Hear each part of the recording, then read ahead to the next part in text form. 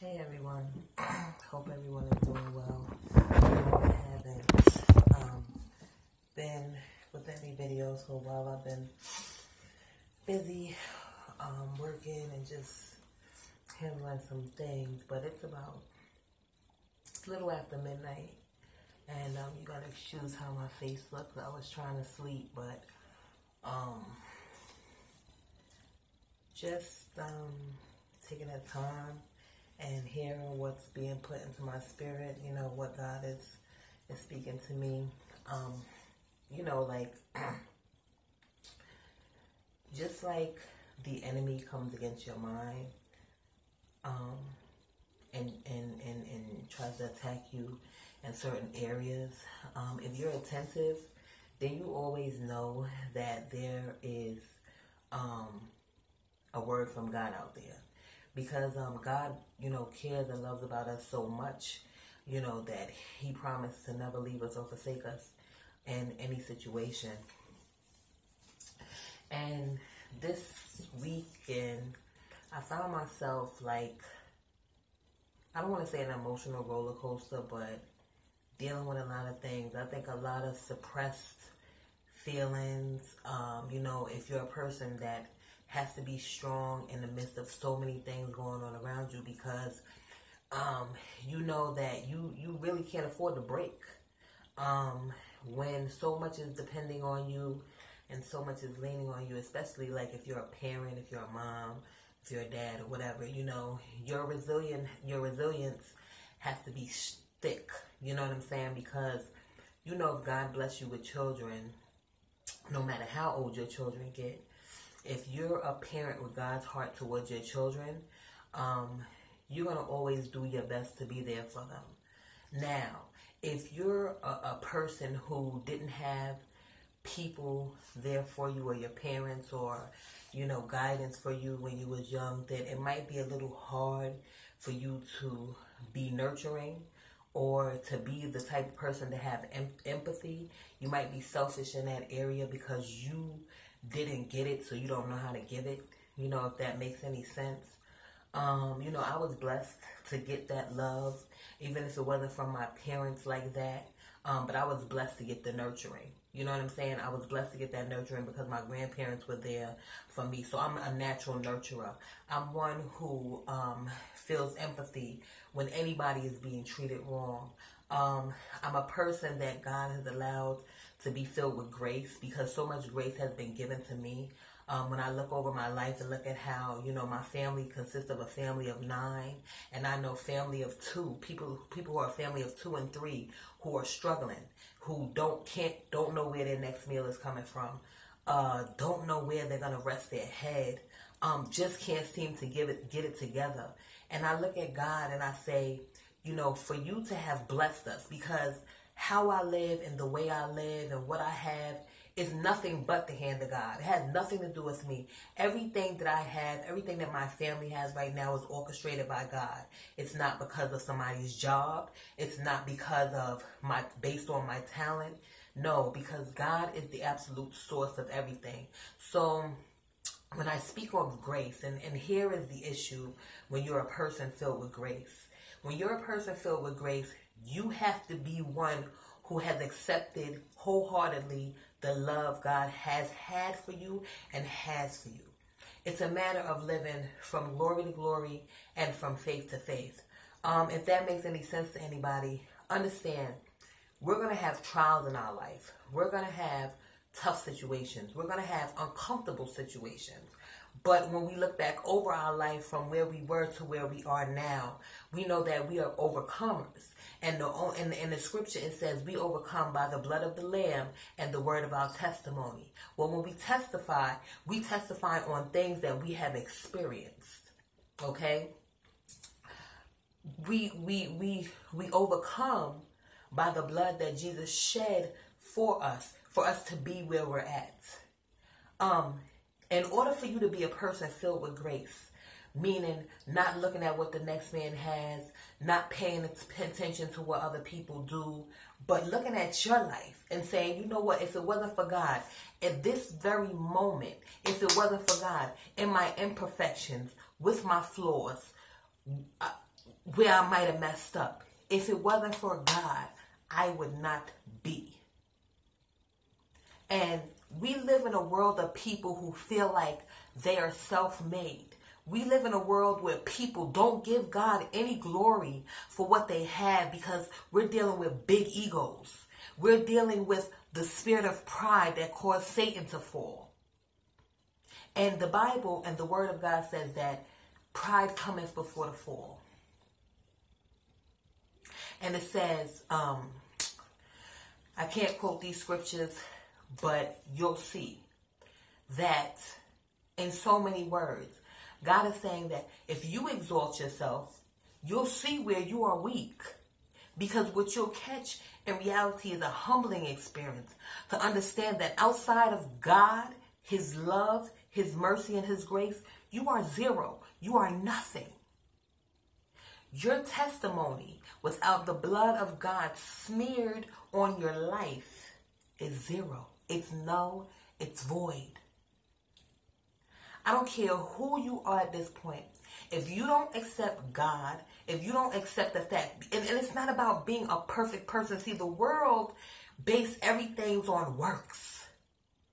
And they've based everything on works to take away the credibility of who God is. That is all. That is why America, that's why this world is in the state that it's in. Because they want to do everything based on works, saying that if you don't do this, you don't deserve my love. If you don't do this, and if you don't live here and you don't have this job, then you need to be looked down upon because I don't think that you're doing good enough. My only issue, here is my problem. Here is my issue. Because I know where God has brought me from to where He's brought me to, my issue is with unbelievers. So help me God. That's my issue. I struggle with being around people who are not, they don't live with grace. They're angry and they're mad and they make other people's lives hard because they choose. See, once you know God, once you experience Him, once He's brought you through time after time again, and you choose to be angry because it's your decision, because God said, I have given you life and death, blessing and cursing. Choose life so that you and your seed may live. Your seed is your children. See, people don't want to accept the fact, okay?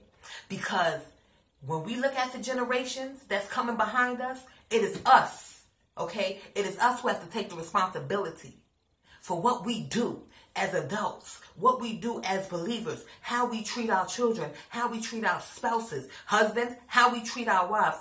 Listen, you're not going to be able to get over this, around this, no, because you're dealing with a God who is a creator of everything.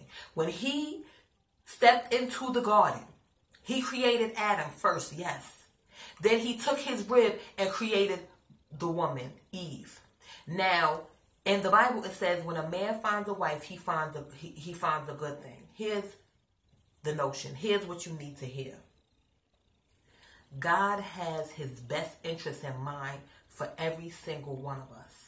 He knows what you went through, He knows what you're going through, and He knows what you need. So if God blesses you with a wife, right? Because we're going to talk about order. See, everybody wants to go around order. You can't go around order. You can't bypass order. Here's the order. God, the husband, the wife, and then the children. Man, if you're not going to God, if you're going to the music, if you're going to the rap music, if you're going to pornography, if you're going to the websites that have nothing to do with where the Holy Spirit is taking you, you are out of order.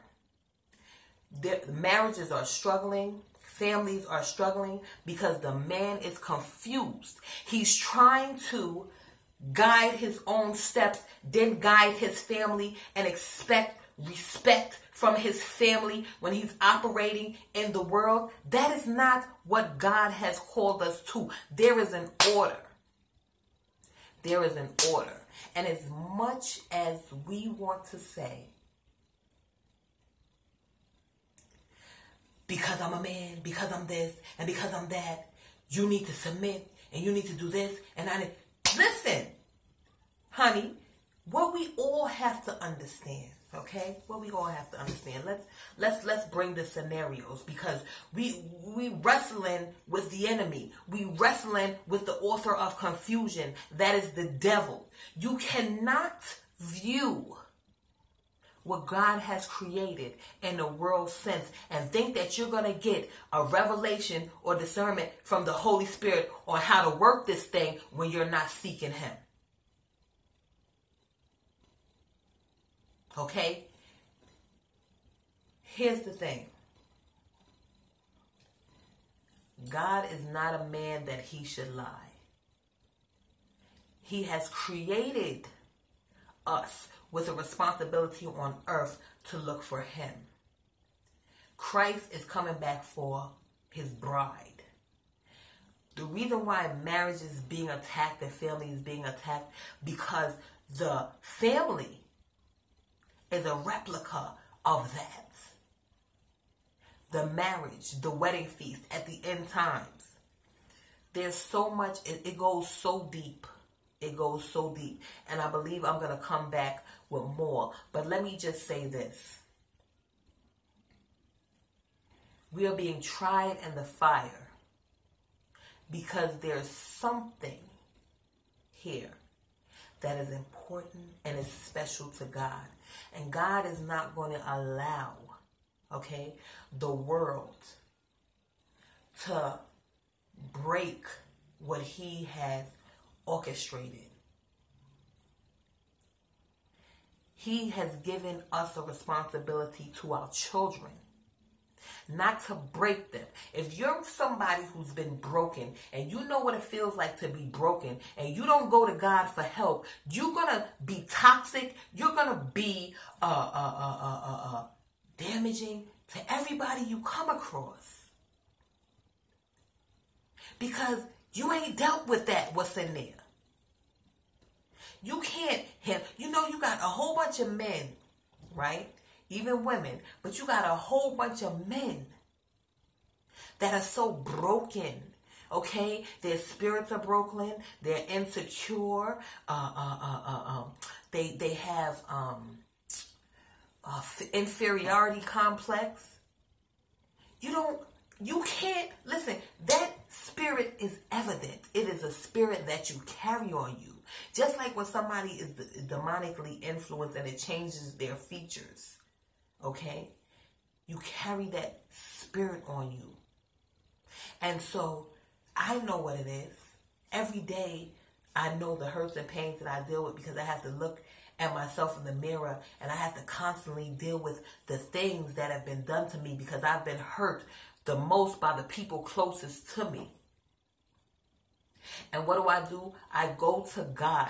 I spend time with God because, listen, that time that you invest with God, instead of us, idle time, and you take your idle time and you choose to look at the things of the world and you wonder why you empty when you going through things and you don't have nothing to pull from your spirit. So you weak. And outside of that, it's everybody else's fault. It's your fault. It's my fault. If I'm going through something and I choose to watch movies that's not going to build me up, go and read things or go look on some porn or something like that to please my flesh, but my spirit is broken, what am I doing? What am I doing? God has not allowed us to go through this thing to break us. In Jeremiah 29:11 it says, I know the thoughts and plans I have for you, plans to prosper you, plans to give you hope in the future. Listen, I understand, okay? From a little girl, God has marked me to be who I am this day. And I can't fight it. As much as I've went there and I've went to the club and I went drinking and I went hanging out and I'm doing this and I'm doing that. And that's not me. That's not who I am.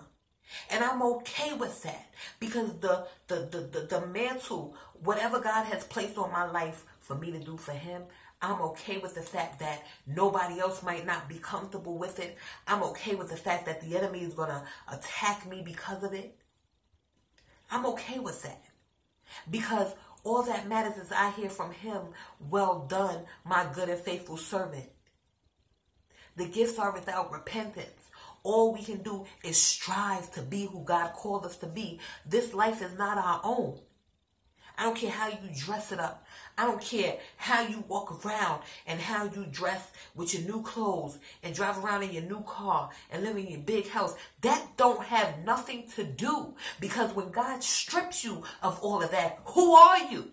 When he strips you of your degrees, when he strips you of your bank account, when he strips you of your house, when he strips you of your job, who are you? And I had to ask God that. I had to say, what am I here for? What am I here for? You're not going to find that in the shade room. You're not going to find that on Instagram. You're not going to find that on Facebook. You're not going to find that on Snapchat. You're not going to find that on Periscope. You find out who you are when you spend time with God and he reveals to you what he needs you to do. And understand, it's not going to be something that you so very well choose. But do understand that when God has his hand on your life, he will anoint that thing. And as you move in it, you say, oh, shoot. I didn't know this was for me. But you're going to, the most miserable person, I guarantee you, a person that's miserable is bucking with God. They're bucking with him. They're fighting him because they know they got a call on their life, but they fighting him. They fighting him. No, because I wanted to do this. I wanted to be this. I wanted to go this way. And God is saying, no, I need you to go this way. This way is you're not going to last long. It's destruction over here. And God is saying, I need you this way. And you trying to go this way. And he said, no, I love you too much. I need you on this route. And you trying to go this way. And he said, no, my love for you, my son, I love you. My daughter, I love you. I need you to stay on this road. This is what I have for you. It might not be comfortable, but listen. When God takes you out your comfort zone, see, because usually what's comfortable to your flesh is not good for your spirit. You're miserable when you're thinking about yourself. See, what happens is if you take your mind off of you for 1 minute, take your mind off of you. Take your mind off your problems.